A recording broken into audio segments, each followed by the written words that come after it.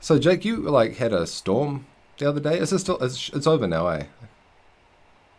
Yeah, it's over and gone and past.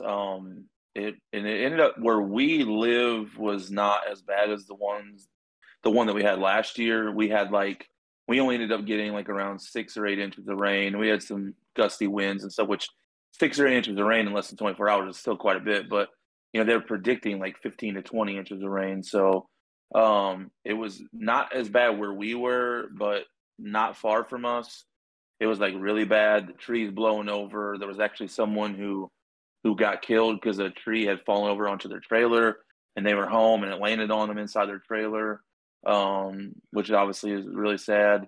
So yeah, I mean, it was a bad storm, and it just was one of those things where it just kind of makes you think, just like as a father, that the more prepared you are, not just for storms, but for anything, the more prepared you are, the better you can sort of navigate things, for your family. And so that just was, I kind of thought like it's a pretty good topic to talk about because obviously it plays into fatherhood, but also it really speaks to, something that's gone on recently. And, interestingly for us, we're just really getting into like hurricane season. So like end of August into September is where they have a tendency to like really get going. And so, this may not be the end. There could be more on the way. So, it's just one of those things where the more prepared you are, the better off you're going to be. Otherwise, you end up being like one of those like 5 million people at Walmart scrambling the day of, only to find out that all the food is gone because everyone is there and all that type of stuff. So, You don't want to be in the arena to fight to get some toilet paper, like how we saw not yeah. too long ago. Have you guys Right. ever heard the? Have you guys ever heard it said? Ever heard the question posed? What is the best way to keep milk fresh? I'm not expecting an answer. Just No, you haven't heard this?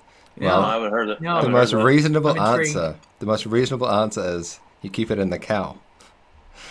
Yeah, because otherwise you got Ah, to have a refrigeration and stuff. The point what I'm trying to make, I thought that was going to hit a little harder to be honest. But no, the no. point I I'm think trying that's to make good. here, Actually, I think that should be a tweet here from you here it's, pretty shortly. I think that's oh, good. okay, I got it on my notes here, right? Maybe I'll tweet it. But the point I'm trying to make here is like part of being prepared isn't just having things on hand, is having the pieces in place to be ready for anything effectively.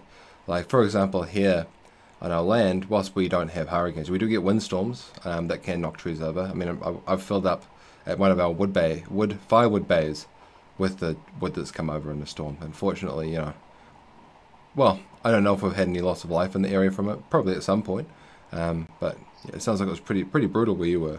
So yeah, my heart goes out to the family that that happened to. But part of what I'm doing here on my land is putting pieces in place to be prepared for whatever might happen, be it a financial thing or a weather event or earthquake or anything like that. Because this is an earthquake-prone area, and like for example, we just did the fencing so we can produce our own meat. We're milking sheep at the moment, though. I tell you, I'm getting real sick of that. It's a whole nother topic. Uh, it's not the milking that I'm sick of; it's the sheep that I'm sick of. But yeah, like putting pieces in place is really important to prepare us for whatever happens. Like you, for example, Jake, you're worried that you're going to lose power. Pretty reasonable thing to be concerned with, especially if you have people that depend on the power. Though I think, well, I don't know what it's like in the States, but in New Zealand, they will like do everything in their power, everything in their capability to come and make sure that you have power. And by they, I mean the power company. But really, like for the average man, we've got to take responsibility for that. And if electricity is important, we should have a generator. They're not that expensive for like a little basic one to run a fridge and or a freezer or whatever. A freezer will stay cold pretty, like a chest freezer will stay cold a pretty long time. But like a fridge, that's a whole lot of food that could be spoiled. Last time you had a storm, you had power issues, eh? Was it like 3 or 4 days without power? Yeah, the last time, so it was kind of the best and the worst case scenario as far as the preparedness talk. So, the last time we had a storm, we lost power for like 3 days, and there's actually people right now that still don't have power from the storm. We were lucky, but there was some others that still are without power. There's a lot of flooding in some areas and stuff. But the last year, the storm knocked out our power for like 3 or 4 days. And so we were prepared from the standpoint that we had a generator on hand. And one of the things that we did that I felt like was I was researching and like, we already have a lot of propane that we keep on hand because we use like a gas grill. So we already have propane. So I was like, well, let's get a propane grill or a propane generator. So that way it's easy. We already have the propane, we don't have to try to get extra gas, and all that type of stuff. So we get a propane generator. So that part was good. Like we're prepared, we're ready to go. What I did not realize until the power went out was that the generator that we had gotten was not powerful enough to run the refrigerator. And so like it was one of those deals where it was like I read just like the first line of the wattage, but then it was like, but running wattage was not as high as the base wattage, which I did not even think about.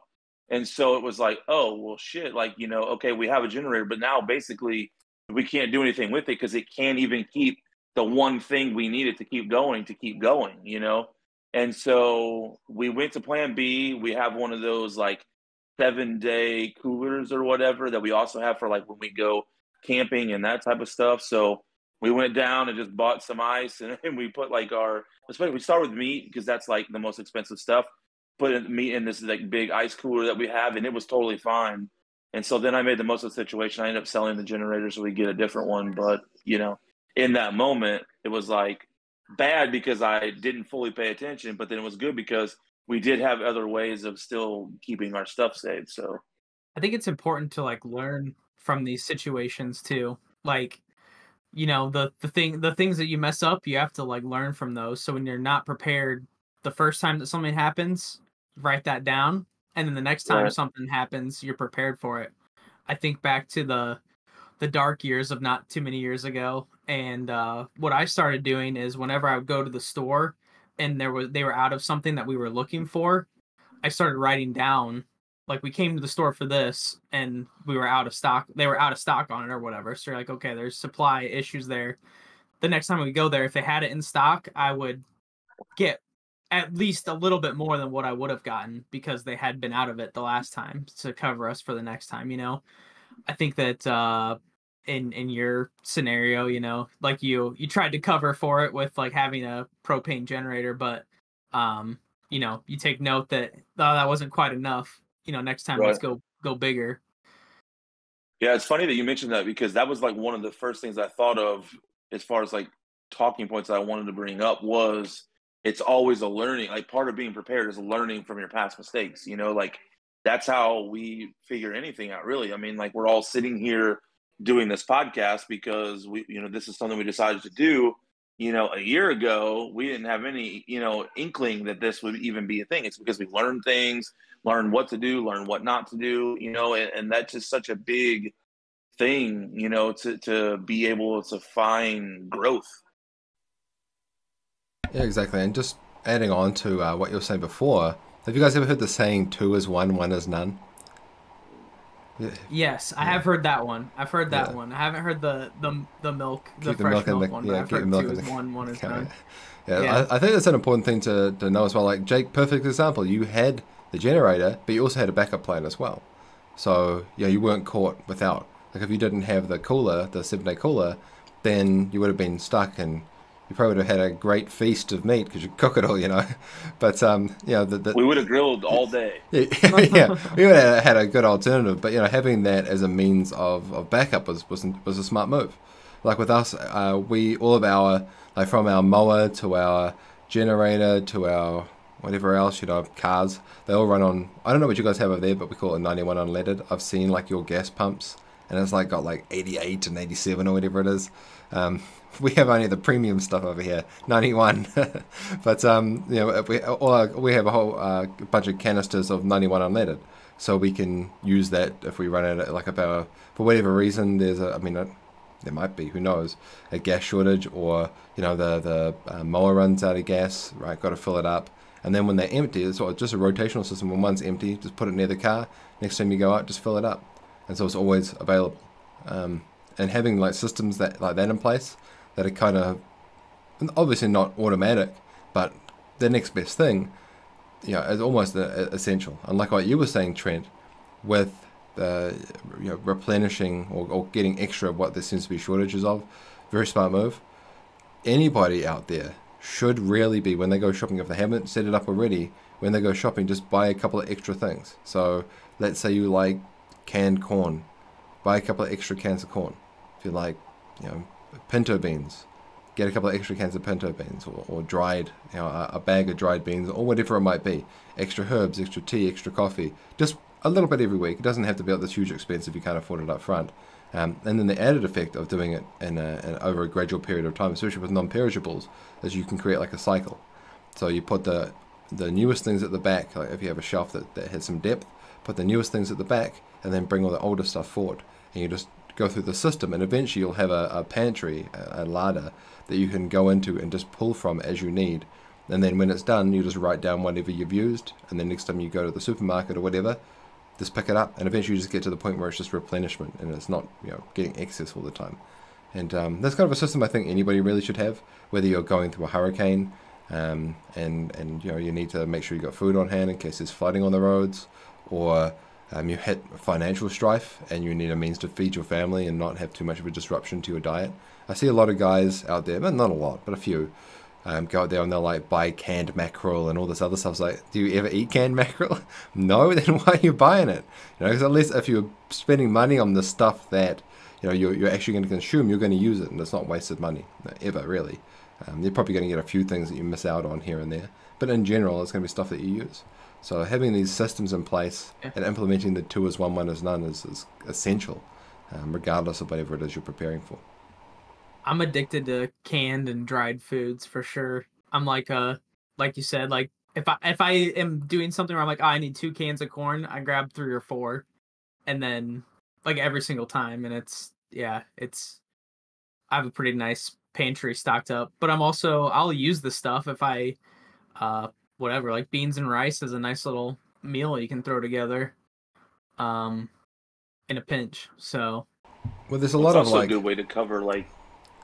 Sorry, you go ahead. I was just gonna say like that's I was just gonna say that's also a good way to just to cover yourself like from a finance and budget standpoint. Like that's not there's like the natural disasters or power goes down, things like that, but like my wife, I mentioned, my wife and I are both teachers, so it's like not a secret that the end of the summer right before the new school year is like the worst time of the year for teachers because you don't get paid all summer, so you have to like budget your money and you have to do those things. But it's also a matter of like preparing ahead of time. Like if it's a situation where like say we know we have like extra money, one of the first things we do is we buy like extra meat and put it in our deep freeze, because then at some point there's going to come a time where it's like, hey, maybe we don't have extra, or maybe we just have enough. So it's like, hey, we don't even have to worry about getting meat this week because we already have a bunch of meat on hand. And so that's something that we've kind of learned over the years, like, hey, if there's times where there's extra,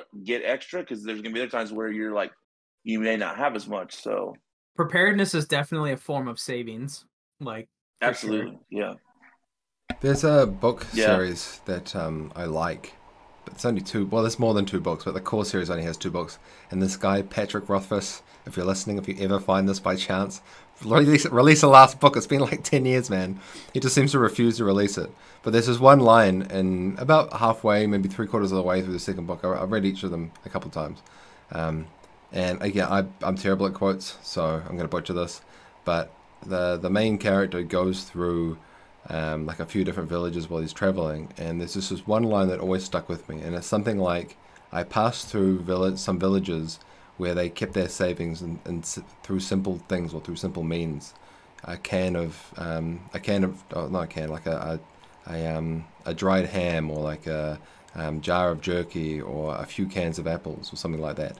And that always just stuck with me, like the whole like keeping their savings in simple things, because oftentimes we have this idea, and money is a very versatile asset, and ultimately, as providers, we need to be accumulating capital as well.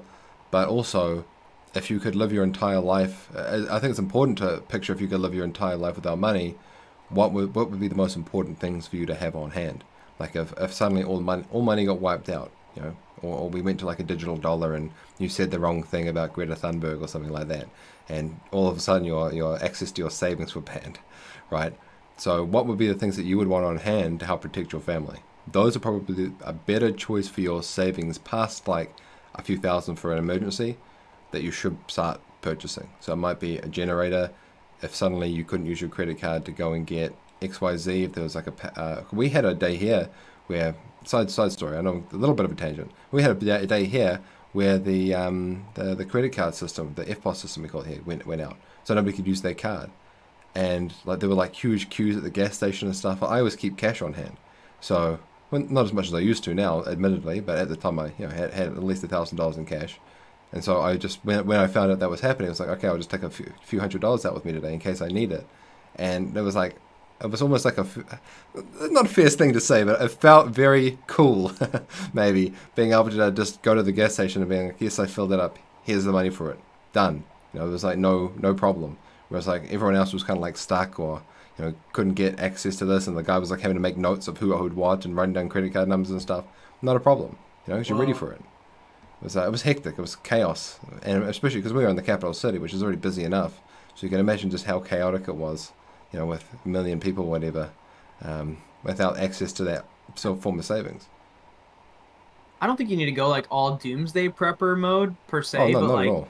I mean, there is a form of, I mean, through inflation and those kinds of things, as long as your food is like still is shelf stable, it's worth more. Like if you buy, you know, a can of corn, let's say in the United States, a can of corn last year was like 47 cents. Now it's 77 cents. Like every can of corn you have is worth 20 cents more. I mean, that's pretty decent return on investment for what you're getting, you know?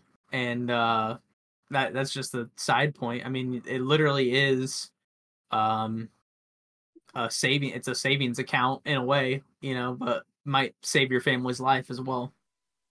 Well, yeah, exactly. And like, I think with like all these kind of philosophies that kind of seem, I mean, not all of them. That could get me in trouble. Not all of these philosophies. Some of these philosophies that are outliers that are often looked upon or shamed to a certain degree. Like, I'm sure you guys have heard the show Doomsday Preppers. I've never actually seen it, but I've seen the shorts for it, and it seems like they're really trying to make them seem a bit silly or a bit goofy, probably intentionally.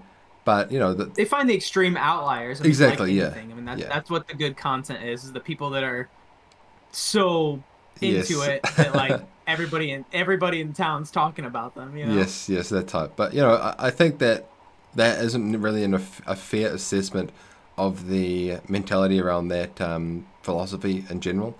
And when you come across these ideas or alternative ideals for individuals, there's a lot you can kind of glean from them without necessarily adopting that philosophy yourself. So it doesn't just necessarily apply to like financial philosophy. It could be anything. Well, not anything, but a lot of things. But when we look at things like, you know, doomsday preppers who are preparing for the end of the world, a lot of the time you can see they become very passionate. Like a lot of people who are driven by things that are to protect their family or themselves, or they become almost obsessed, or maybe fanatical might be a better word. You can see the passion that comes through. Like one of the best books I've ever read on gardening, at least, you know, gardening on a budget, is Gardening When It Counts. And I actually had at my old job, it was like, and this moment stuck with me. This is like 11 years ago now, man. So like this boss who was like a complete knob comes up to me like in front of the lunchroom, and he's like, "What are you reading that for?" And I was like, "Oh, I like gardening." And he goes, "Yeah, but it's a doomsday book. What do you think the world's going to end? Why are you working here then?" And I was like, "Well, these guys have the most passion about anything. That's why I read it." And he was like, "Oh yeah, you know," he's a complete knob. But the reason I chose to read that book was not because I think like, you know, we're going to have a meteor strike, even though the author maybe thought a few things, but you know, not because I think it's going to be like a meteor strike and we're going to be underneath a cloud of ash or whatever. You know, I think the lucky ones would be the ones who don't make it in that case, and we wouldn't be like worried about what variety of pea to plant. But the passion that came through and what he wrote was, you know, contagious, basically. So like you're reading it and it gets you excited to garden. It's not like it's not getting me excited for an asteroid strike, but at least excited to go and plant some peas, you know. I was giving Jake a chance to jump in there. I was gonna say, you know, like even I don't know if you have anything like it in New Zealand, but I'm sure you could go online and find something. But like around here we have options, even like uh army surplus stores and stuff like that, but you can find stuff online, or even like Costco has knockoff versions of like MREs. Dude, you can get a whole case of MREs that are like, and this is getting into like some, you know, doomsday prepper type stuff, but the point being that you could protect your family for a few days by investing less than $100 in a case of meals that are going to be ready to eat like 10 years from now, 20 years from now. I mean, for less than $100, you can protect your family for at least a few days of not having access to even things like water, like clean water and heat and stuff like that. Any type of way to, all those MREs are, I mean, they're ready to eat meals, and they usually have everything inside them that you need to, even like clean water. Some of them have the water cleaning strips and stuff in them. So That's interesting. 'Cause I've looked into those here, but they weren't really an option. Maybe they are now. But when I looked at them, I was like, they just weren't economical. It's like you may as well just buy the food and, not go anywhere. I suppose the MREs are better when you're on the go because they're compact. But one thing I have seen, yeah, have you guys I ever think you seen... can like preserve food. You can, I mean, there's really good food preservation methods too. Yeah, you like know, like pemmican and at stuff home. like that. I don't know if you guys... Well, that's that like also gets into. So go I was ahead. gonna say that also gets into like the skill set. You know, like Oh, your yeah. skills are also a really big part of it. I mean, like there's certain people that are going to be way more prepared just because of their ability to hunt or fish or both. You know, like that's another thing. I mean, like I love going fishing because I love doing it like for fun. You know, it's like a recreational thing, but at the same time, like if it came to that, it's also could be a source of food or those types of things. Same with hunting, and like that kind of ties in with the food preparation stuff too. I mean, like what percentage of the population would know to how to go and hunt, kill, and preserve an animal, that they could then eat without a freezer even, because like say hypothetically, and I know that's also getting into more of the whole doomsday thing, but like the power is out, for a really long time, how many people would actually know how to do that, if they were forced to, I mean, my suspicion would be it's a pretty small percentage, it's kind of interesting. Like we were talking about this, there's an older movie, probably like in the early 90s, that I remember watching a long time ago. It was called, I think it was called The Trigger Effect. And it basically was about this giant mass power outage in Los Angeles. I think it was Los Angeles. And basically just like what would happen, and it's like this family and they have a small child and there's no power. And of course, like people start like trying to break into homes and people are freaking out and they're trying to leave the city.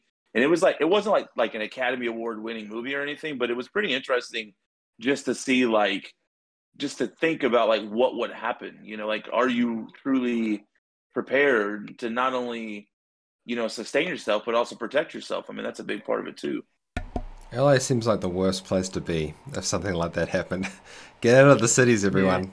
But Yeah, the yeah, being in a city in general would be the worst for sure. yeah. Every single like zombie apocalypse thing always devolves into the collapse of society, and it becomes more about human versus human interaction than even the zombies are Oh yeah. concerned. absolutely. It's always an interesting hypothetical. I think zombies are kind of done to death, but like taking it past that, I actually read through all of I haven't watched the show. We're not past like a certain point, but The Walking Dead, the comics are. I mean, Yeah, eventually it's like everybody's gay, and you can see like the effect of the cultural zeitgeist affecting the writer, whatever his name is. So eventually, like every single character's gay, including Jesus apparently, and I'm not joking. Felt like a big like insult personally, but the book, the general theme of the graphic novels are good. I think they're worth reading if you have nothing else better to do. You probably do. But if you want like just entertainment, I think they're worth going through. I was going to say before on the topic of water, have you guys ever seen life straws? You ever heard of these? yeah, yeah. Yeah, I have one. Actually, I have two of them, I think. yeah, they're definitely worth having. I think like if you Yeah. What is this?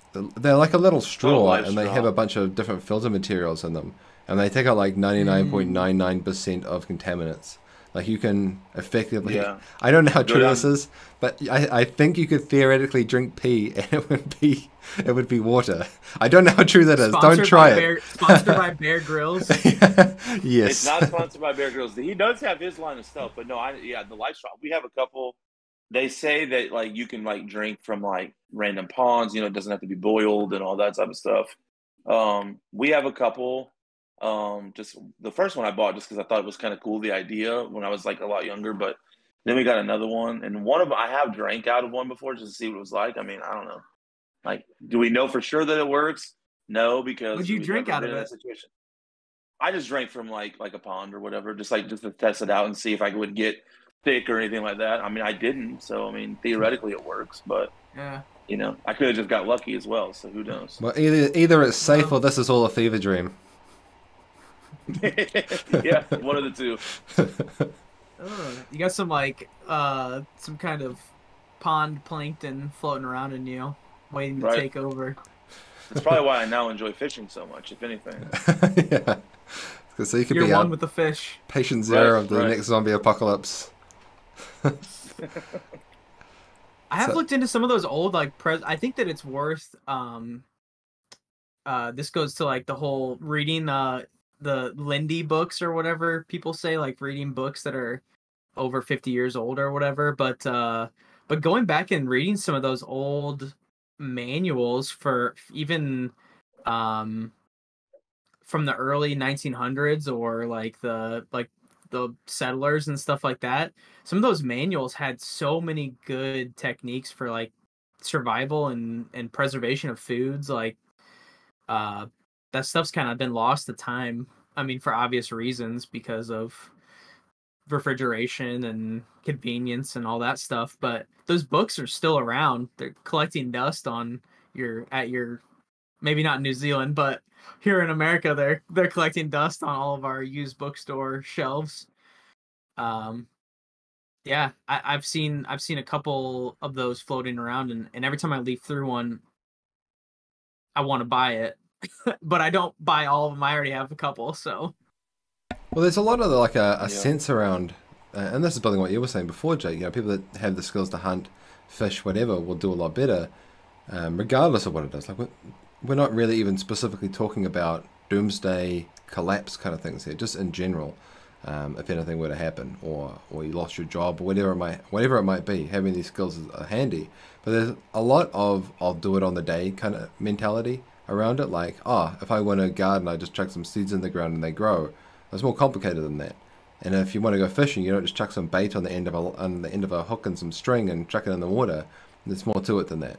You know, it's you know, there's so many layers and facets to these skills that do take time to develop. That you know, if you are taking it seriously, you should go out of your way to develop them now. Like for example, the first animal I ever butchered was like a mess, man. It was like terrible. I would be if I ever served it to anybody, I'd be embarrassed. But yeah, now it's nothing. You know, like I mean, I still don't like doing birds. I'm not very good at plucking the feathers. I don't know what it is. I hate it. That's why I'm always hesitant to like butcher a chicken or something like that. And also why we had, I don't know if I told you this, but we had like 60 ducks at one point, and that's why I sold them. I was like, oh, we're gonna eat all these ducks, and I like butchered maybe 10 of them. And by the 10th, I was like, let's just sell the ducks. I'm so sick of this. It's just such a pain. Now we've got these buckets full of feathers, and I'm like, what am I gonna do with these? But you know, pillows. yeah, I just gonna make one pillow. Make it make it out of rabbit skin or something like that. But like after doing it, like at least I know how, and I can do a decent job of it. I wouldn't say like I'm an expert or anything, but I can do a decent job of it.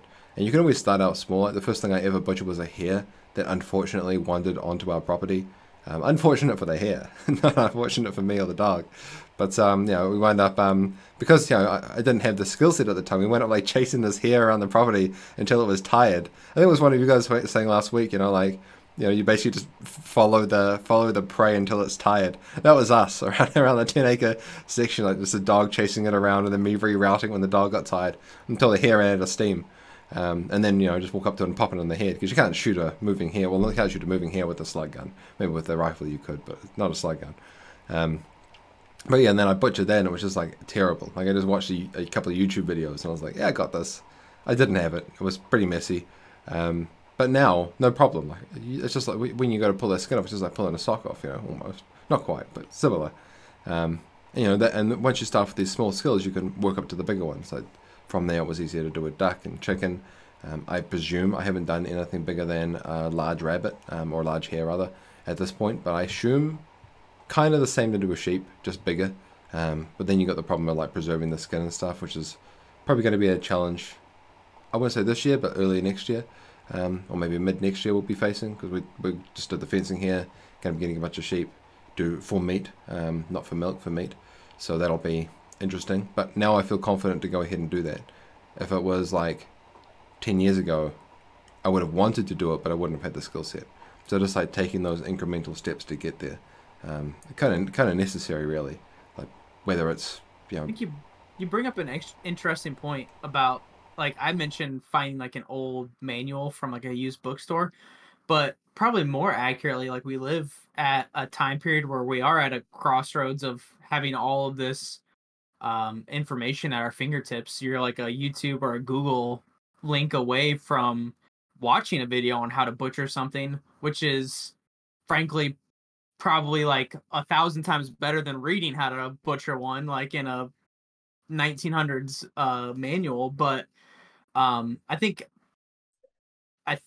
like you said, you should start working on those skills now if it's important to you to be able to be prepared to have to protect your family or protect your livelihood, even if it is something like just losing your job, being anti-fragile in that way. If I lost my job, I know I for sure can put fish on the table at the very least. So but I guess I would probably behoove people to like get like a little journal or something, and at least take notes on what people are telling you on YouTube, so that if you do lose power, you don't have to rely on YouTube videos for doing this stuff. You won't be able to, because you won't be able to charge anything to watch them. You got your 20% left in your battery or whatever, and that's it. So it's it even really boils down to that, doesn't it? Like making sure you have alternative resources. Like it's good to have your phone charged and try and keep it above a certain percentage. I assume we're all of a similar ilk, that we don't want to like. I personally don't, I'm not a big phone guy, but if my phone's like below 80%, I start to get nervous. I'm like, oh man, I've really got any charge left. So am I gonna make it through? Yeah. But the other thing is like having an alternative that doesn't rely on power. Like let's say you can't get access to YouTube. Let's say the internet goes down for whatever reason. I think the internet's probably more fickle than we believe it is. It feels like this omnipresent resource, but I imagine there's like probably like a cable somewhere, not literally, but probably a cable somewhere that if it's not jiggled in the right way, it's the whole thing goes out. So having alternative resources like manuals and stuff like that are really important. It was a time. I really like books. I'm not a big like collector or anything like that, but I do have like a compendium of resources on every aspect of raising animals, or any animal that I would be interested in raising. I have a whole bunch of books on gardening. I have a whole bunch of books on working on cars. Well, not a lot, but a couple of books on working on cars. Just stuff like that. And having them as a means for you to like reference in case you ever need them. Hopefully not, but if you ever do, it just seems very sensible. If you can go down to a secondhand bookstore and pick up, mechanics for dummies or something like that, it was probably like $1. It's probably worth picking that up. Unless you got like a Tesla or something, then you're out of luck. But if you have a real car, sorry Elon, but if you have a real car, then it'd pay to have that knowledge at least at your disposal in case you needed it. There's a lot of guys that can't even jump a car now. I don't actually know how many guys' cars I've jumped. I'm trying to think.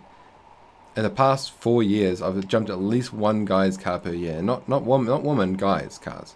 And they're just like clueless. Like, oh, the car's not starting. I just walk up. You need to jump. Like, what do you mean?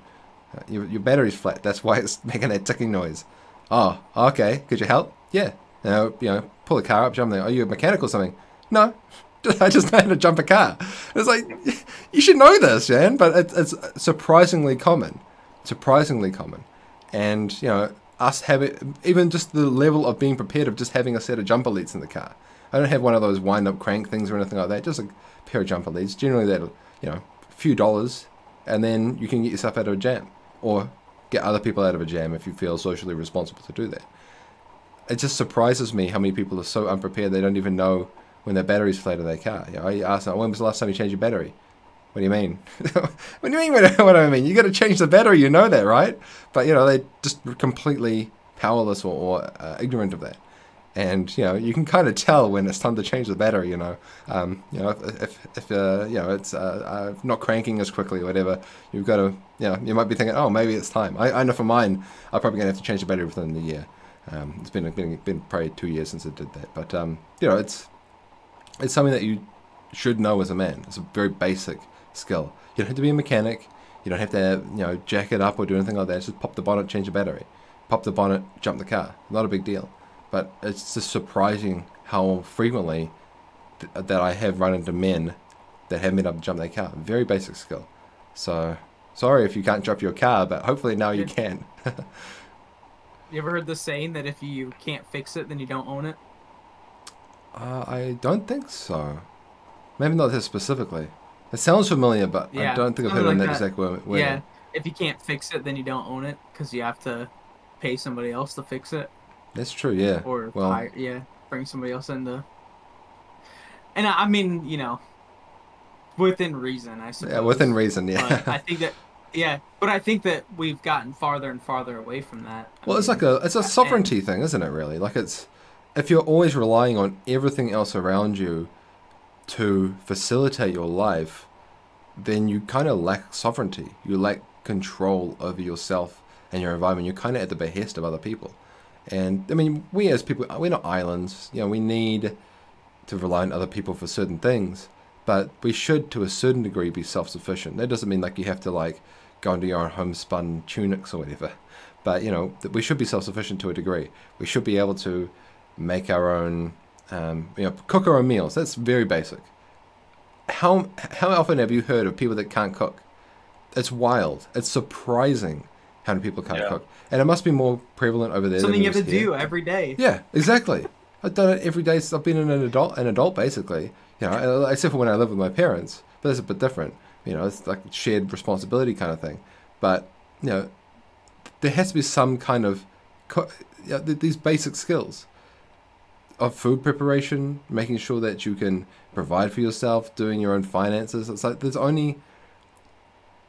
a certain set of skills every man has to have, and if you don't have them, I was going to say, are you really a man? But I kind of think I want to say that. Are you really a man? Like, can you really take care of yourself? Can you really take care of your family? If you are completely at the behest of the powers that be. You know, it doesn't mean that you have to be like an expert mechanic, an electrician, a plumber or whatever, but if you have a skill set that is valuable enough that you can hire those people and it's not, you know, going to make you destitute, then that would probably be something that would compensate for that. If you can't prepare your own meals and you always have to eat out, I don't see how that's possible, but apparently it is, then, you know, you're kind of screwed if the internet ever goes out, there's a power outage. You know, what are you going to do? If you don't have some food at home, you go to the supermarket every single day to get fresh food. And there are people out there that go to the supermarket every 3 days because they don't have enough stocked at home, which to me, I would never feel comfortable with that. But some people, it's just so far from their mind that they don't think of that. Then if anything happens... Well, the grocery store is always going to be there. Yeah, the exactly. grocery store is always going to be there. But if it happens one day that there's some, you know, event that happens and we're having brawls in the car park over toilet paper, yeah, is that the kind of environment that you want to put yourself or worse, your family into? I wouldn't. If people are fighting over, you know, rolls of mashed up tree, you know, it's just insanity. But it happened, and people seem to have forgotten about it, which is just a whole other conversation. But, you know, I would not feel comfortable doing that, subjecting my family to that. Okay, you might have noticed, I'm doing my best to hide it, but I hurt my neck the other day, right? I don't know how, man. I was fine in the morning, And then by about midday, I couldn't turn my head. Even now, it's like I can't turn it very far. It's painful. And like it got to the point where like the pain was like spreading up into my jaw, and I was like, man, I don't want to go to the doctor for this. I'm getting better now. I'm all right. But you know, if something happens to you and you're injured, and you know, we have like ACC and everything here, which is like a workers' comp, I think you guys call it over there. But you know, that, but they're not going to cover me because I'm self-employed. They don't give a shit. But you know, they the idea is that if something happens to you and you can't do X, Y, Z, then you have a backup plan in place. Like, what I realized is that my wife needs to learn to milk this dang sheep, because despite the fact that I had this pain in my neck, I still had to milk the sheep because she can't do it. And so now I'm like, man, I need a backup plan. Either I'm going to have to train one of the kids, or my wife's just going to have to get a grip on and do it. So, yeah, there's like these backup plans that you got to put in place to help protect yourself as well if something happens. You know, it doesn't have to be, you know, asteroid from the sky, zombie apocalypse kind of thing. It can be like you turned your head a funny way or something. I didn't even know what happened. And now your neck hurts. And then you get a shipment for your e-commerce store and you got to unpack those. And they're heavy boxes and you got to carry them with this pain. You know, it's just, it sucks, but sometimes you have to do these things. But you have to be prepared for the worst. And you can't prepare for everything. I couldn't prepare for this, obviously. Maybe I could have somehow, but I don't know how. But we do have to be prepared to some degree to protect ourselves and our family. And there's just so many guys out there. Power outages are, they feel like they're more common than they used to. Oh yeah. I don't know if that's just my, maybe yeah, I would say like so. The grid's overloaded by all the stuff we have running on it. Or it's just been around longer as well. People are using more air conditioning than they have, and not in like the sense of like a global warming way, but just that people don't suffer through like 70 plus degree days anymore like they used to, you know. I mean, suffer through, like open up some windows, like people don't really do that anymore. You know, and I think that has really bogged down our system, on top of people are plugging their cars and stuff into the grid now. So well, that's the other thing, isn't it? That's probably good for it. Yeah, there's a lot more demands. You'd be surprised with how much of those demands actually come from the industrial industries as well. Like we have, I can't remember the exact number, but we have an aluminium smeltery here. I don't know if it's still here. I haven't been keeping up with the news. But that drew like 20% of the power, the country's electricity or something like that. Nuts how much electricity that drew. Because, you know, they shut down the coal industry here. So it was like, now they've got to use electricity, and it just was a huge drain on the system. And we're pretty power abundant here. But that doesn't give them that doesn't give them a reason to charge less for the electricity either.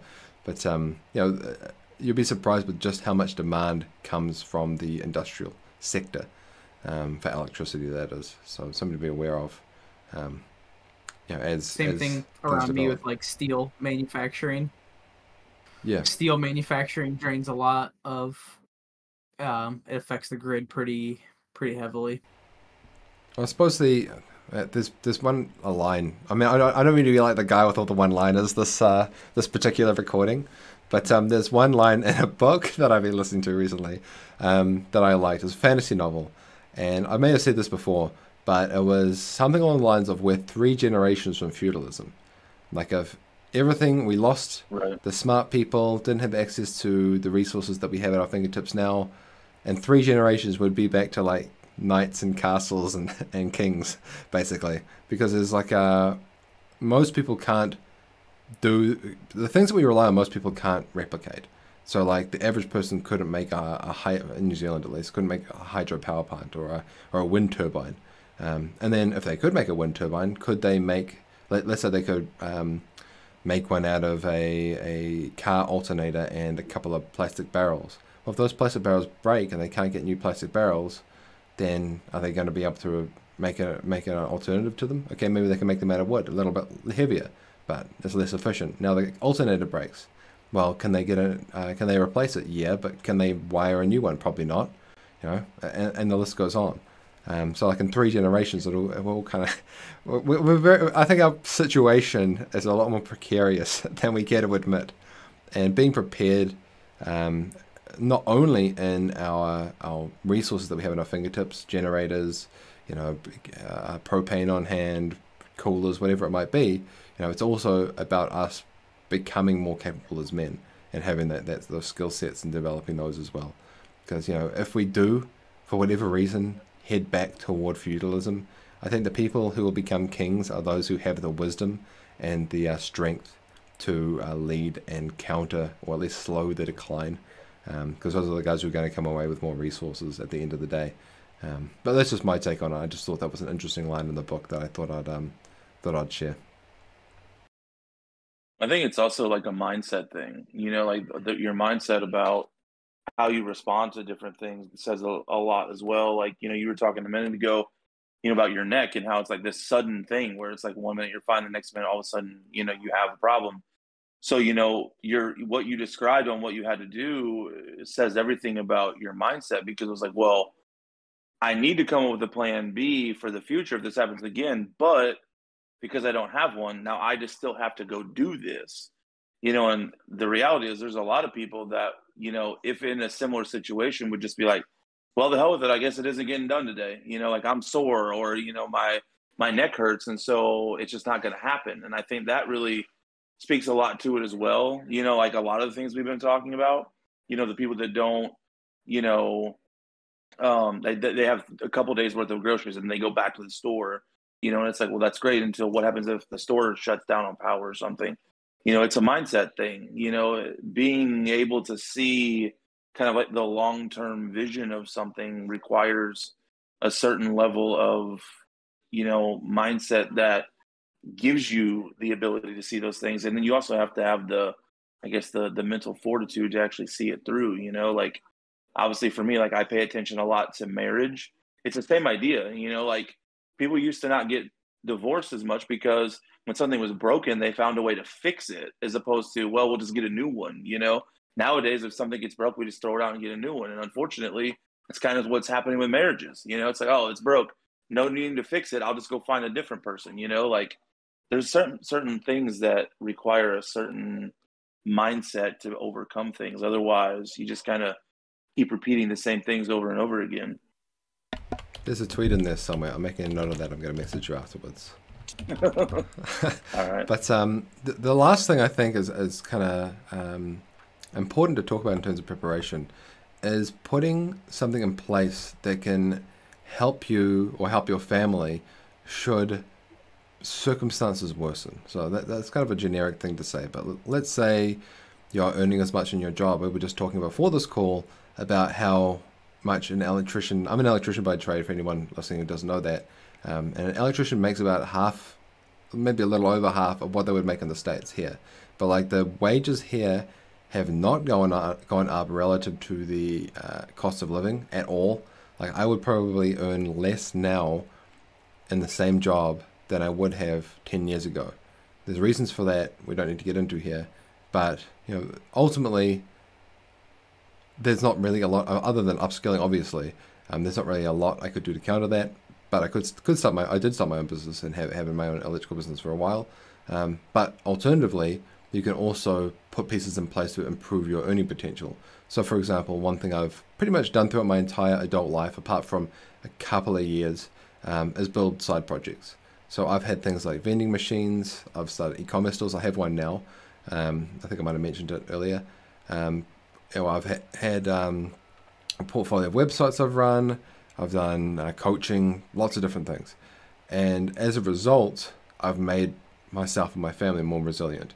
So now I'm able to run an e-commerce store, and it takes a while to set these things up. Like anybody out there who's telling you that it's going to be easy to set a business up or set a side hustle, if you prefer the term, up, it's not easy. It does require work. All these videos that are out there that are like 5 ways to make $500 a week or whatever, they're all, I won't even say they're BS, but the way that they pitch them to you is BS. You know, you're not going to go and knock on 100, well, maybe you would, but in general, you know, if you're going to like start a lawn mowing business, you're not going to be at $500 a week in the first week. It's very unrealistic. So what you need to understand is it takes work to put these things in place. Like for my e-commerce store, at the moment I'm doing a restock, and it's a lot of work to do that. It's going to take me a few days.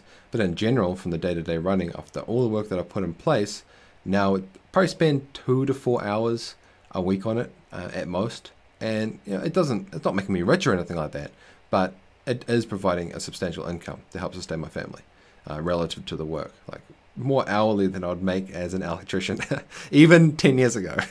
So the idea is that you as a man, unfortunately, perhaps now need to look at alternatives to help support your family and help provide some kind of safety cushion.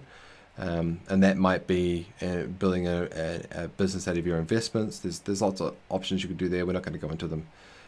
But the idea is that you're putting something in place that you have some level of control over, that you can scale effectively.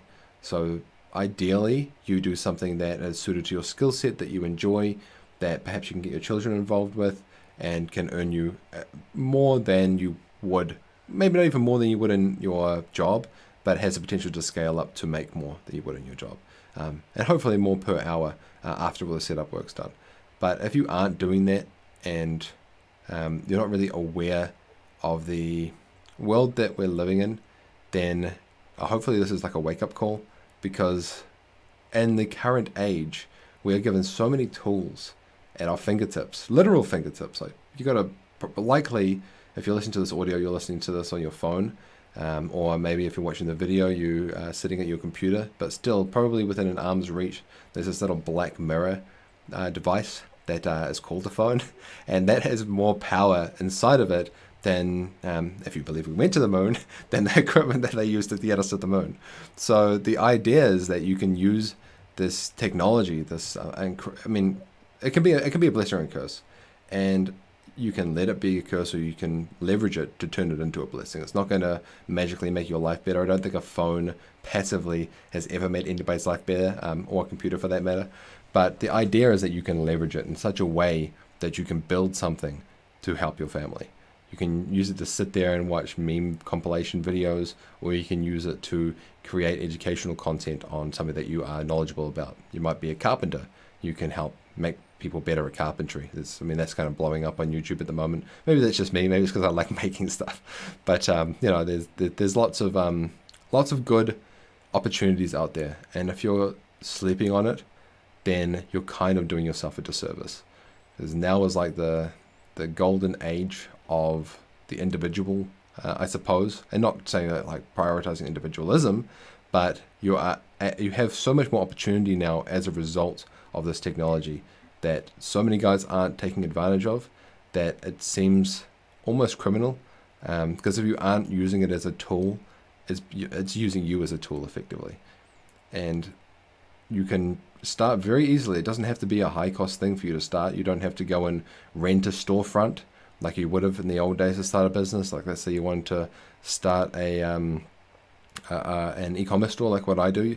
If I were to do this, say 20 years ago, I would have, 20 years ago, I would think it's pretty fair, maybe 30, but let's say 20, versus the tools that I mean, okay, even if we go back 20 years, there wouldn't be the platforms now that are so easily accessible to build an e-commerce store. Go back another 10, you'd have to rent a storefront. So over time, it's becoming more affordable, and we're kind of at this peak point now where, like, the platform that I use for my e-commerce store, WooCommerce, is free. The code that I've done myself from learning from websites.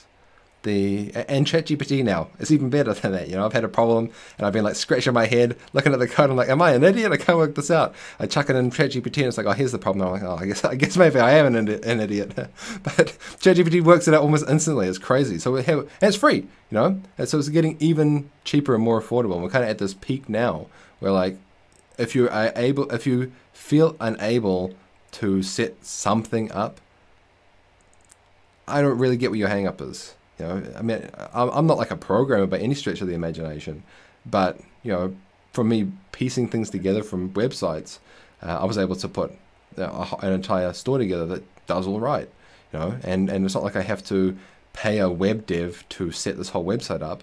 There's WooCommerce, and if you don't know how to operate WooCommerce and install into WordPress, well, there's YouTube. You can watch YouTube videos on how to do it. And if you don't know how to use YouTube, then get out of the rock that you're underneath. It's just a few clicks of the mouse or taps of your finger. Now, there's not really anything holding you back at this point.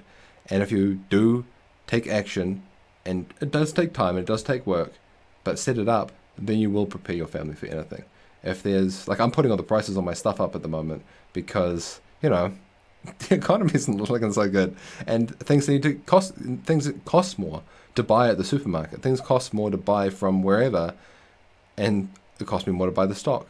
So I'm putting the prices up to reflect that. I control the prices of that, and it will still sell.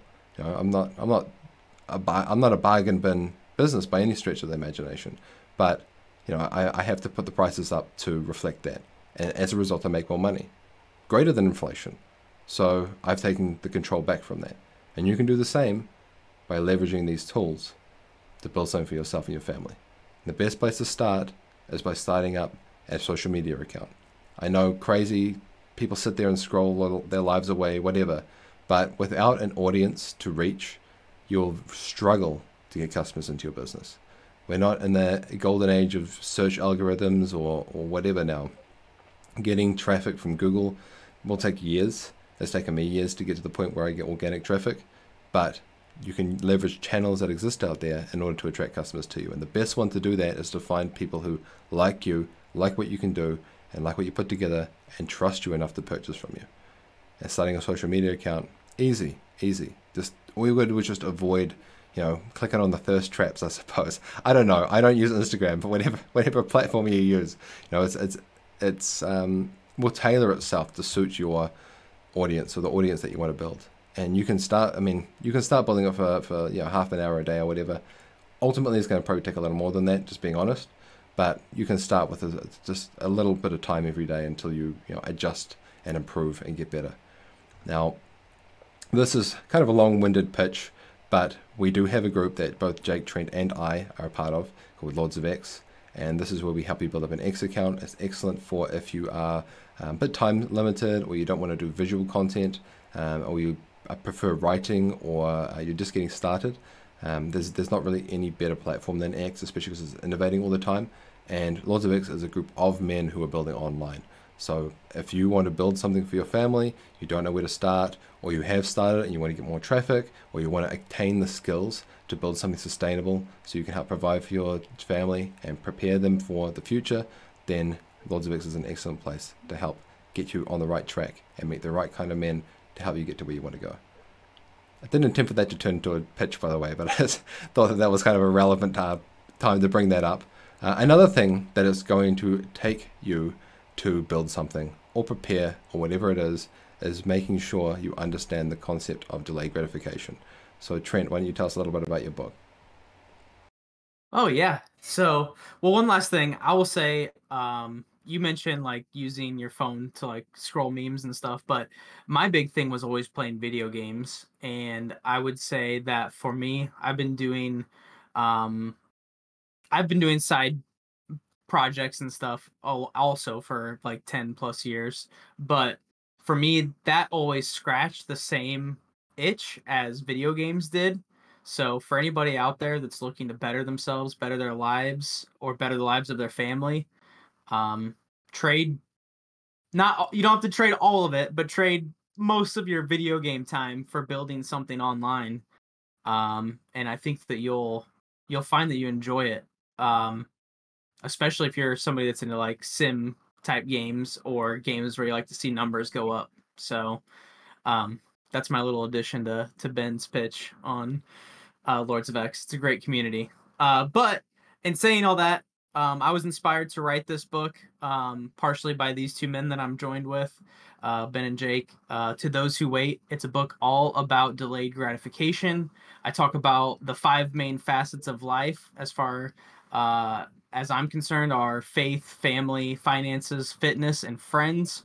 Delayed gratification is really the foundational building block of making improvements in your life. So I wanted to start from the base level and build up from there. It has a lot of my own personality put into it. It's a raw conversational piece, and it's basically like if you and I sat down at a cafe and I just hashed out every piece of advice that I could possibly give you. It's all in there. So I've built a nice life for myself and my family, and I want the same for you. Very clear, very succinct. And I have read the book cover to cover. One of the few books in my life that I have sat down and read cover to cover in one sitting. So let that be the glowing review that you need to go and check it out. Because I'm not like a bad reader, but I don't read as much as I would like to. But Trent's book was very hard to put down once I started it. So get it, read it, try not to lose it in the afternoon sitting there reading the whole thing. You'd probably come out better off for it. And yeah, I fully back the book. It's a very, very good book. And it does really feel like a conversational piece coming from Trent. He sat me down on a couch and a very comfortable couch and started telling me all about what it takes to make a success of your life. So yeah, definitely recommend it. And Jake, he is our resident marriage expert, and whenever I am faced with an issue, I don't think any marriage is perfect. So if I'm ever faced with an issue, I always look to Jake and for a bit of guidance, a bit of direction. So why don't you tell us a bit about what you've been working on, Jake?